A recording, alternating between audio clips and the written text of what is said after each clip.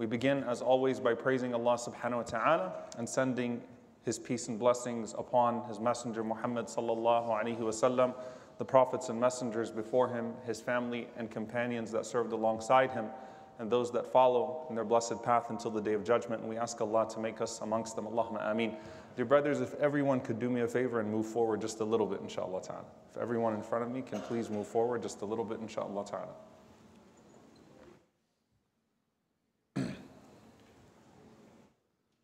I wanted to begin today's khutbah with a perspective that I've never seen myself, but I know with certainty exists.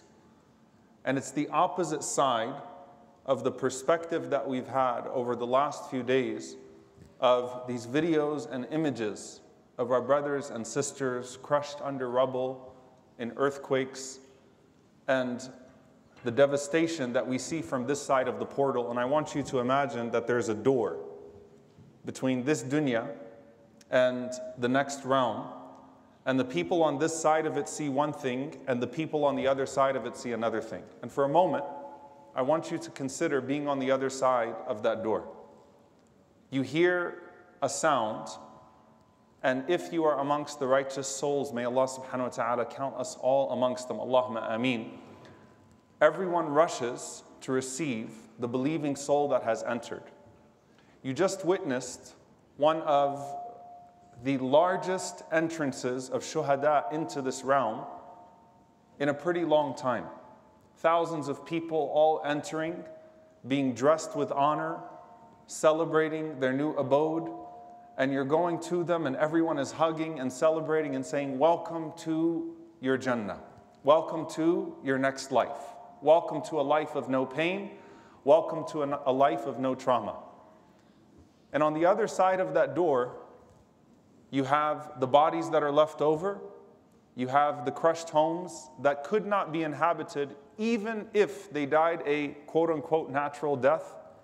And you have the people that are left behind in grief and in confusion and with a whole lot of pain. Now, subhanAllah, I want you to imagine if the Battle of Uhud would have happened in a world of social media, and the images of Hamza radiallahu ta'ala anhu and Mus'ab radiallahu anhu and those people, the most righteous people to walk the face of the earth as a generation, their bodies that have been cruelly dealt with, the images of those bodies were constantly going around. And Muslims around the world were sharing those images and looking at that. Or if you witnessed Asya alayhi salam from this side of the portal. You know, we've witnessed it from the other side because all we have from Asya is the end, and we have her Jannah side, looking at the laughter and the happiness and the joy. But if you were living in the time of Fir'aun and Asya and you were in that gathering, one of the helpless people that had to go with the orders of Fir'aun at the time, and you were seeing what was being done to Asya alayhi salam, and what that might do to your faith. Or if you lived at the time of the Fir'aun of this ummah, Abu Jahl, and you watched him poking at the body of Sumayya radiallahu ta'ala anha, the first shaheed of Islam, the first martyr of Islam, and felt a great deal of helplessness, you might be paralyzed. And that captures the sentiment sometimes as we are watching from this side what happens to people when they exit this world, especially if it is a traumatic exit. And subhanAllah, what do you hear from people when they lose their loved ones? Alhamdulillah, they didn't suffer. And what they mean by that usually is that it wasn't a prolonged death. You know, the body, even if it's intact when it's put in the ground, the earth will do with the body what the earth does with the body, except in the miraculous situations. But alhamdulillah, it wasn't a prolonged traumatic exit, right? And they'll think about it in that way. And what does the Prophet ﷺ say in an authentic hadith? مَا يَجِدُ الشَّهِيدُ مِن مَسِّ الْقَتْلِ إِلَّا كَمَا يَجِدُ أَحَدُكُمْ مِن مَسِّ الْقَرْصَةِ. He said in an authentic hadith ﷺ that the shaheed, the martyr, and we ask Allah that each and every single one of our brothers and sisters that died in this earthquake is a shaheed. Allahumma ameen. That the martyr, whether it is sahibul hadm, the one that was crushed by something, or the one that was killed by something, he said, sallallahu alaihi wasallam, the martyr does not feel the pain of death except like one of you feels the bite of a bug. Al-Izz ibn Abd al-Salam, rahimahullah, commented, he said, the bite of a flea. That's what Asiyah felt, alayhi salam. That's what Sumayya, radiallahu ta'ala anha, felt as she exited this world. Because Allah subhanahu wa ta'ala has transitioned them to a place that we cannot perceive, but that what they are perceiving is far greater than anything that they had in this life while they were still here. And then you say, well, what about the years of cruelty? What about the days under oppression? What about the long days before they passed away, if they had long days before they passed away? They will not remember the cruelty. They will not remember the long days.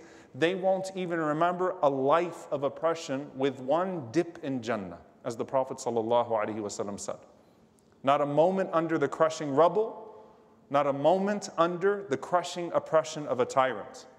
But that doesn't mean that we should not be doing everything we possibly can to pull them from under the rubble and to pull them from under the crushing fist of a tyrant. What that says, dear brothers and sisters, is that we're human, and that the way that we feel is because Allah subhanahu wa ta'ala has put these human emotions inside of us. It is rahmah, it is mercy to cry when you see brothers and sisters in pain. It is yaqeen, it is certainty to know that Allah subhanahu wa ta'ala has a recourse for that pain.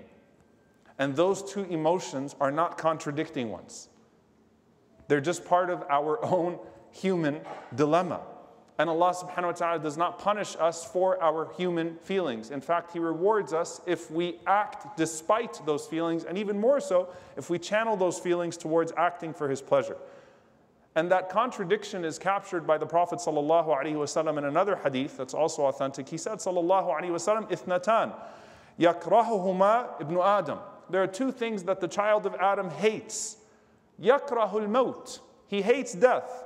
وَالْمَوْتُ خَيْرٌ لِلْمُؤْمِنِ مِنَ الْفِتْنَةِ. But death is better for the believer than being tried. Being tried in what way? In regards to their deen. Death is better than having fitna in your deen. It's better to leave this world than to be tested in it in a way that will take away from your hereafter. But we hate death. We all hate death, and that's part of a human feeling that Allah subhanahu wa ta'ala has put inside of us. وَيَكْرَهُ قِلَّةَ الْمَالِ. He hates to be deficient in regards to his wealth. No one likes to have less money. وَقِلَّةُ الْمَالِ أَقَلُّ لِلْحِسَابِ. He said, sallallahu alaihi wasallam, but less money means lesser accountability on the Day of Judgment. So for some people, poverty is actually better for them, but they still hate poverty, and that's understandable. The problem is not that they hate poverty. The problem is if their poverty or their hatred for poverty leads them to a hatred of the Lord of the worlds and leads them to this conundrum and this dilemma of not understanding anymore their purpose, why they are here in the first place. And so yes, it's hard to keep perspective when pain is imminent or when it's overwhelming. And even when we have perspective, it doesn't negate our sense of pain. Just like the Prophet ﷺ cried while holding his dead son, even though he knew that his son was going to the care of Ibrahim ﷺ in paradise. He still cried, ﷺ, because perspective doesn't negate pain. It just keeps it within certain guidelines. It keeps it within a certain understanding. It keeps it measured, controlled. But it doesn't negate it, and Allah subhanahu wa ta'ala has not asked us to negate that pain. We feel pain, but we maintain perspective. And when it comes to the philosophical side of things, and subhanAllah, I want to actually say from the onset, I cannot solve your philosophical problem with a 15-minute khutbah. There is a wonderful paper that our Shaykh Muhammad al-Shinawi, hafidhahullah, has written. Why do people suffer? God's existence and the problem of evil. Why do people suffer? God's existence and the problem of evil. And there are many other resources that we'll mention another day, inshallah ta'ala. And if the question bothers you enough philosophically, then at least be willing to do the reading that is necessary to help you come to terms with it. So if you need to read some papers, if you need to look into this and to help put your pain in perspective, then do so.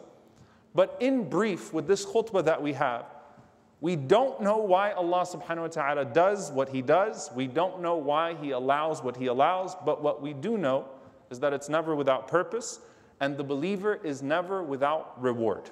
Nothing strikes the believer without purpose, and everything that strikes the believer carries potential reward, not always. So what are we supposed to do? We're supposed to be focusing on the human component of this. The mu'min asks, the believer asks, did my sins harm and can my sadaqah help?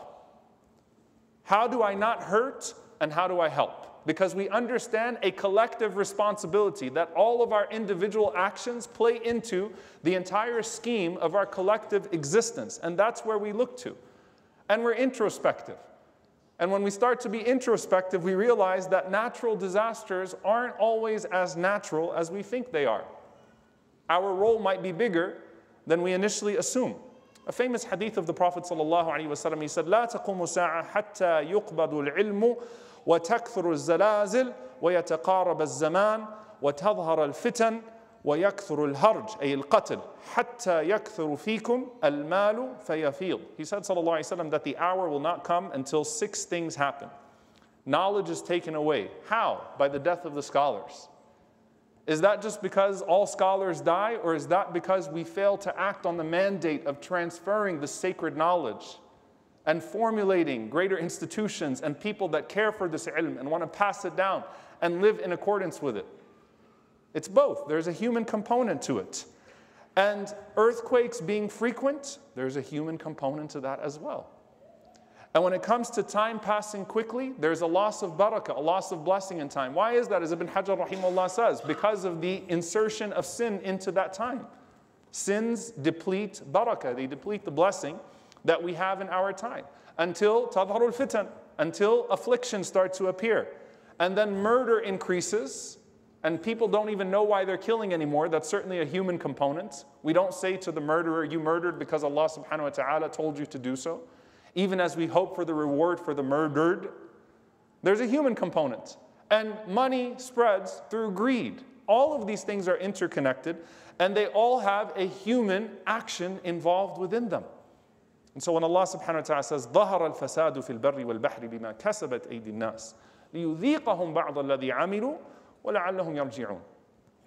Allah subhanahu wa ta'ala says that corruption has appeared on the land and on the seas because of what man's hands have earned. And in the process, they taste some of what they have earned so that they may return to Allah subhanahu wa ta'ala. So that the place where we are all compensated for our good or our evil, may Allah subhanahu wa ta'ala make us people of righteousness, is a place where we are entirely compensated for good and forgiven for the harm that we have.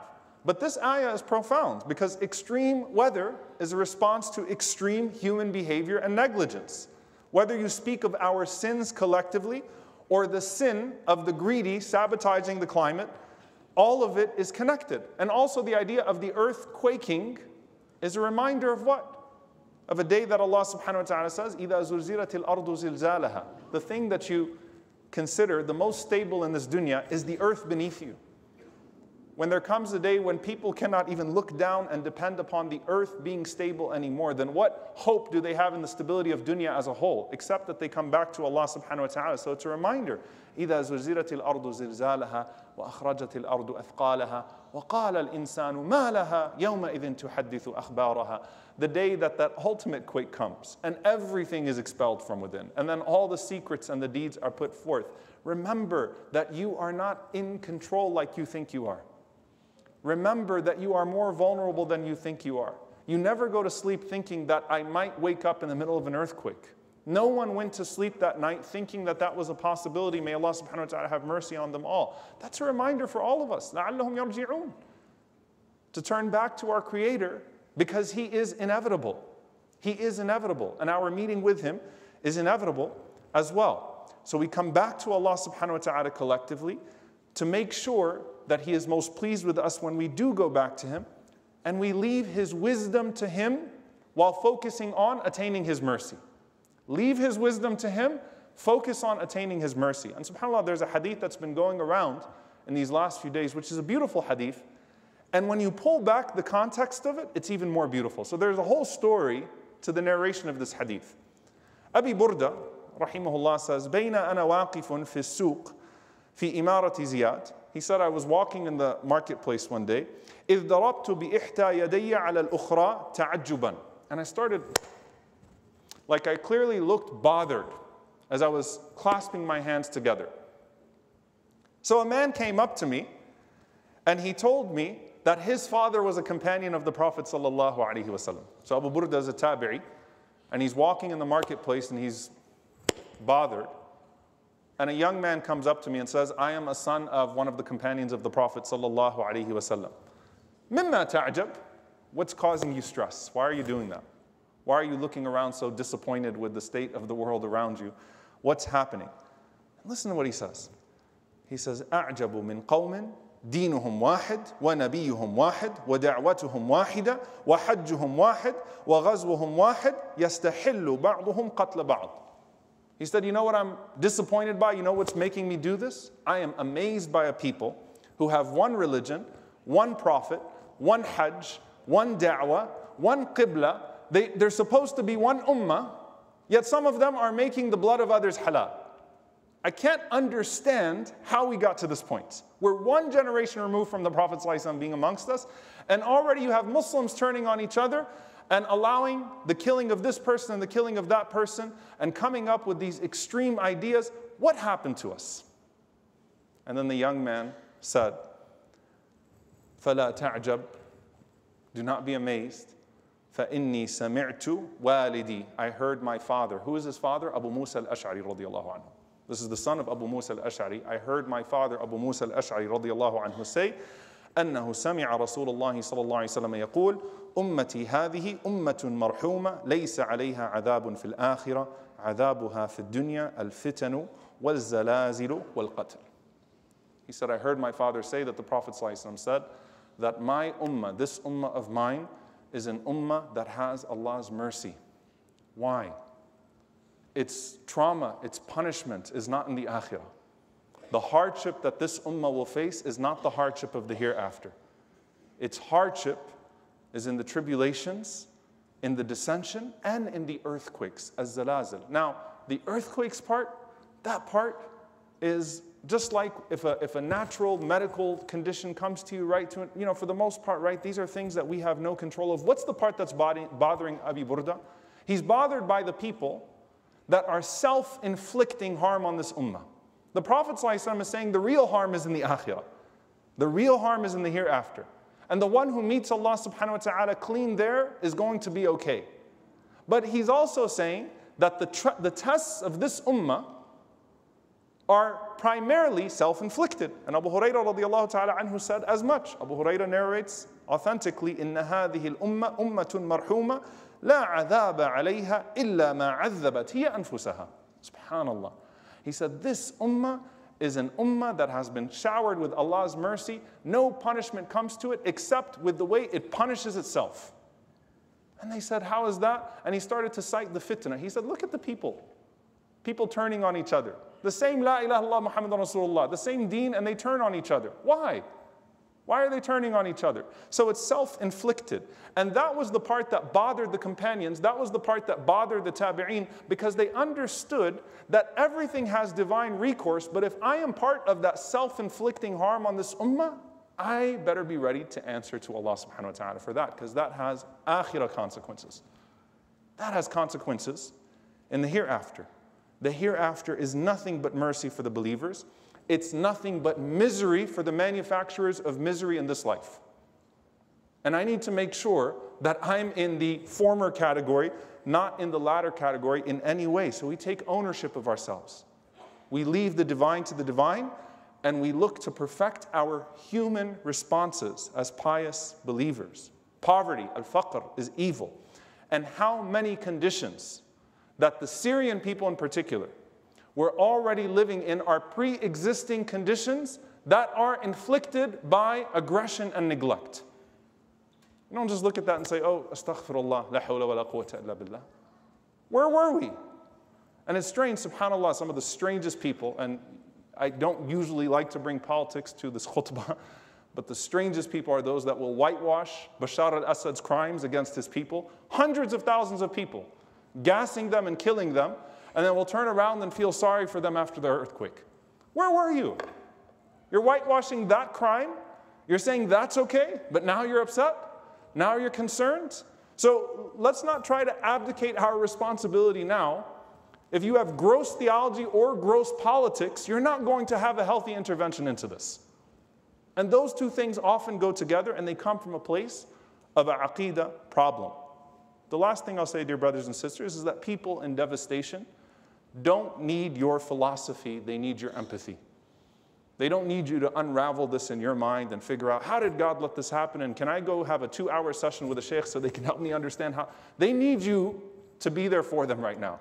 And wallahi, sometimes the people in devastation have the most clarity despite their trauma, and the people that are furthest from them have no clarity despite their privilege. You talk to people that have suffered in these conflicts, and they have iman and yaqeen that you envy. And people far away are questioning why this happened to them and are paralyzed into inaction because I don't know why this happened to them. That's not going to help anyone. Evil doesn't need you to understand why it's happening. Evil needs you to eradicate it.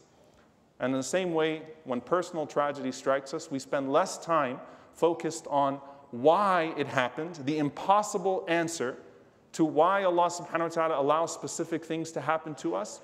We spend more time on what specific things we can be doing to make this tragedy favorable for us in our dunya and in our akhirah. Spend less time on the why, more time on the what. The people need us to look for ways to support them bi'idhnillahi ta'ala. How can I help? How can I not harm? How can I help? How can I not harm? May Allah subhanahu wa ta'ala expiate from us any sins that bring about hardship upon this ummah, and any sins that cause us destruction in this dunya or in the akhirah.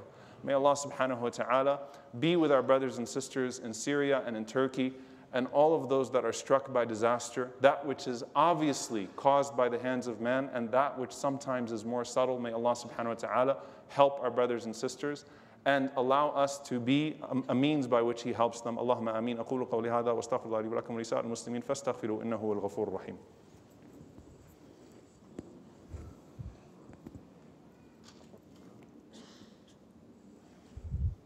الحمد لله والصلاة والسلام على رسول الله وعلى آله وصحبه ومن والاه. ربنا لا تؤاخذنا إن نسينا أو أخطأنا. ربنا ولا تحمل علينا إصرا كما حملته على الذين من قبلنا. ربنا ولا تحملنا ما لا طاقة لنا به واعف عنا واغفر لنا وارحمنا. أنت مولانا فانصرنا على القوم الكافرين.